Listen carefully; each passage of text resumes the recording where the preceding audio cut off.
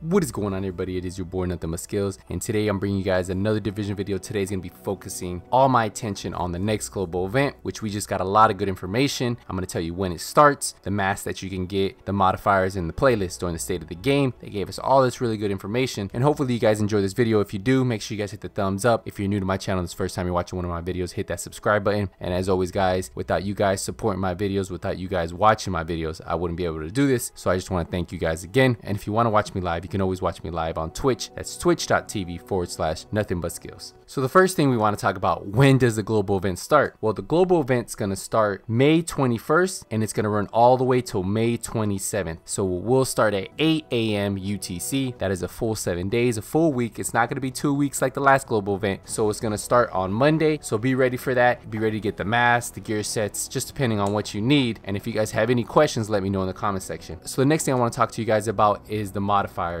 The first modifier is Onslaught. This one's always going to be active. It's going to deal burn, bleed, and gas effects to enemies in addition to your normal damage. Now reload will change the effect. So every time you reload your magazine, it will switch. It will switch from burn to bleed to gas to burn to bleed to gas. Every time you reload, you'll get a new type of damage, which is kind of cool because if you have burn damage, you'll be able to burn the enemies. If you have bleed, you'll make them bleed. If you have the gas, you'll give them that gas effect. The next modifier is Savage Onslaught, and what this modifier does is it has the onslaught behavior plus enemies are vulnerable to one effect type and resistance to other. When you reload your magazine, if you have that burn, that bleed, that gas, the enemies will be resistance to one of those. So they might be resistance to bleed and gas, but not to burn. So what you need to do is reload your magazine. You might have to reload it like 3 times to get burn again. Use all your bullets, reload again. Agents take increased damage from resistant enemies. So those enemies who are resistant to bleed and gas and you're using bleed and gas, they're going to hit you harder. So what you need to do is reload a couple times, get to burn, and then that way you can drop those NPCs before they put that damage on you. And the final modifier is Brutal Onslaught. It's Savage Onslaught behavior, so it has the onslaught behavior, it has the Savage Onslaught behavior, plus when 2 or more group members kill vulnerable enemies within 2 seconds,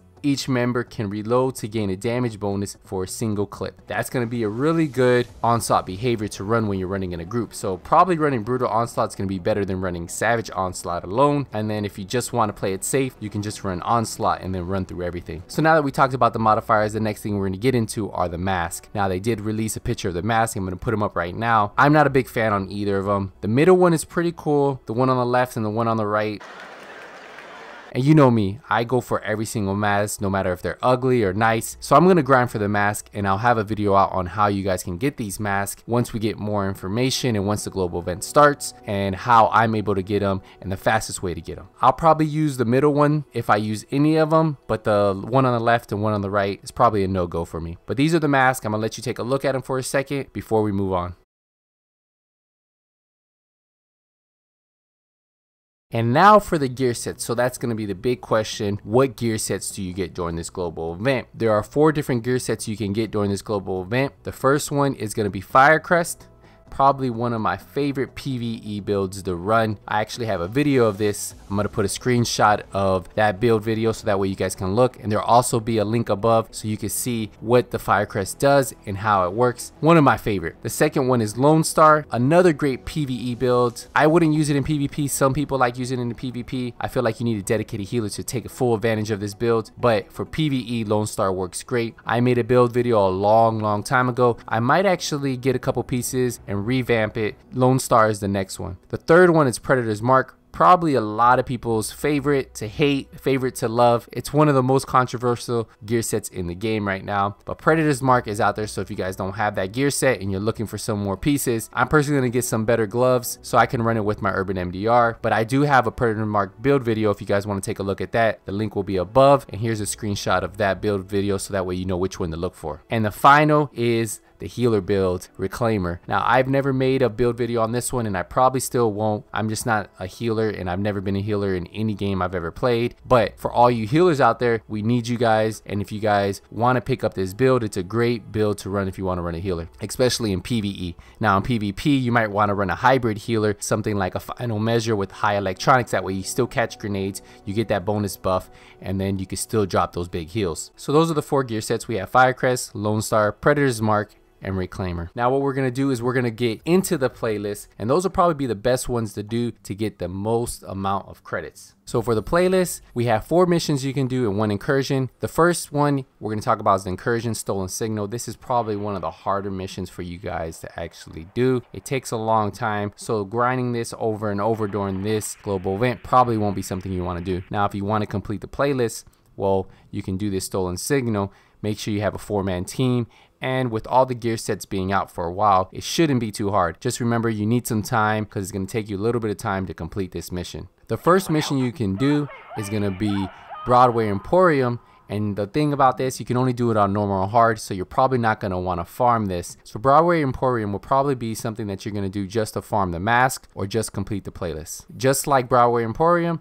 we have Police Academy. You can only do this on normal or hard. The same thing, guys. Something you'll probably do just to complete the playlist, but not something you're going to want to do to farm. The next mission is something you could farm, but it takes a little bit, so I wouldn't recommend farming this one. It's Russian Consulate. You can do it on challenging, so you'll get some decent GE credits, but I still wouldn't farm this one. I'll probably do it once or twice if you're just bored of farming other missions. There's still some better missions you can farm besides farming Russian Consulate, but this is part of the playlist. And the final mission part of the playlist, which I know a lot of guys do farm, is Warren Gate Power Plant. They do it on Legendary. Fully run through this mission in about 20 minutes, and they were all running Tactician. So this mission can be farmed. You just need a really good team and put it on Legendary, and you'll get a lot of GE credits. Now, if you want something a little bit more simple and don't have to worry about finding a good team or having specific builds, then you guys know what mission you guys need to do. Lexington Event Center. A lot of you guys like this one. You can do this on challenging, so you'll get some decent GE credits. Even though it's not part of the playlist, you still get GE credits. You can also do another fan favorite, which is going to be Hudson Refugee Camp. You can do this also on challenging. There's 3 bosses at the end. So either doing Hudson Refugee Camp or doing Lexington are going to be the best bet for a lot of you guys who don't have someone to play with and don't have a group to play with to run through missions. Now, if you do have a good 4-man group, I still love Clear Sky. You can run this with any build you want to run and pretty much run through this. And I imagine with this global event modifier, you're probably going to be able to clear Sky really fast. So this is probably going to be my go-to. You can do this on Heroic, have a 4-man team, and just run through it. Now, if you guys are really talented, you could probably do Warren Gate Power Plant and run it with 4 Tactician and do it in about 20 minutes. And that is the playlist, guys. Remember, we have Warren Gate Power Plant, Russian Consulate, Police Academy, Broadway Emporium, and then Stolen Signal. And then if you want to do other missions, you can. And remember, you can do the open world bosses. Each boss does drop GE credits, so that's another way for you guys to farm. Another way I like farming, if you guys haven't watched any of my other videos, is I always do the weekly HVTs. If you do it right at the beginning of the week, you can actually knock it out twice. So you should be able to do it on Monday and then also do it on Friday. So that's what I would do. If you can knock this out first thing when the global event starts Monday, you can knock it out, and these will give you 750 GE credits all the way down to 550 GE credits. So when you add that up plus the GE credits you get for killing each boss, sometimes some of these have 3 bosses, sometimes they have 2 bosses, that's on top of the 750 GE credits, 650 GE credits, whatever GE credits you get. Do the weekly HVTs if you have target intel, or find a friend and maybe he can buy some, you can buy some, so you don't have to spend all your target intel. I wouldn't recommend doing the daily HVTs. The target intel is too much for the amount of GE credits you get. And the final thing you guys want to know is back here, once the global event goes live, everything you want to know will happen back here. The modifiers will be right there where it says global event. Back here, the global event vendors, where you're going to be able to buy those caches. So if you're missing some Predator's Mark, Firecrest, Lone Star, Reclaimer, you're going to be able to buy those caches here for 3,000 GE credits. And then of course you can still buy the Superior caches. Now this should say Superior Season 6 cache once the next global event kicks off.